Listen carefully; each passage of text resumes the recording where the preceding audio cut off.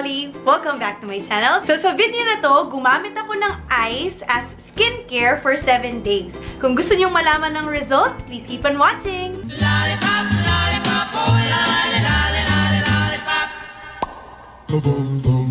So guys, as usual, maglalagay ako dito ng timestamp para malalagay nyo na lang doon sa part na gusto nyo mapanood. Pero bago tayo magpatuloy sa video, don't forget to hit the subscribe button down below. I-click mo na rin yung bell button beside it so you'll get notified whenever I upload a new video. So kung gusto nyo yung contents na ganito, please hit the subscribe button.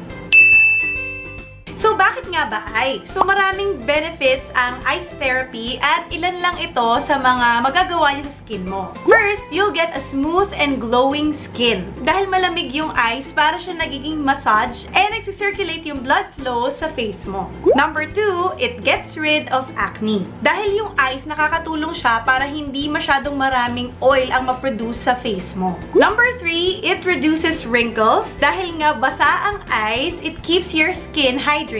And nalalock in niya rin yung moisture. Number 4, it tightens your pores. So kapag tight yung pores natin, hindi tayo madaling makakapitan ng mga dirt. Hindi siya papasok sa loob ng pores. And number 5, it gets rid of puffy eyes. Nare-reduce niya yung swelling around the eye area. So it's time to test kung totoo talaga siya sa mga claims niya.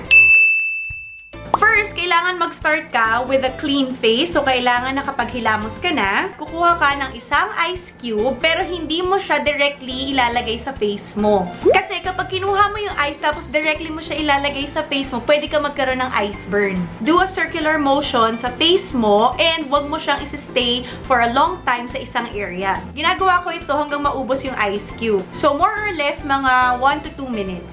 Take note guys, na nung ginawa ko ito, tinigil ko ang ibang mga skincare ko. So, wala akong nilalagay na toner, wala akong nilalagay na moisturizer para matest natin kung ano ba talagang magagawa ng ice sa face.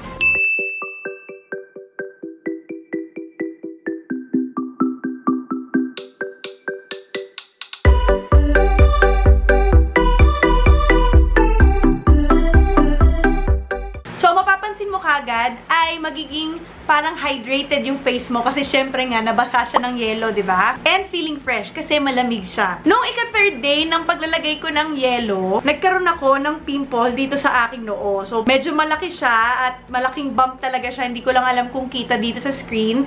Pero after 3 days, nawala yung swell niya and medyo flat na siya actually.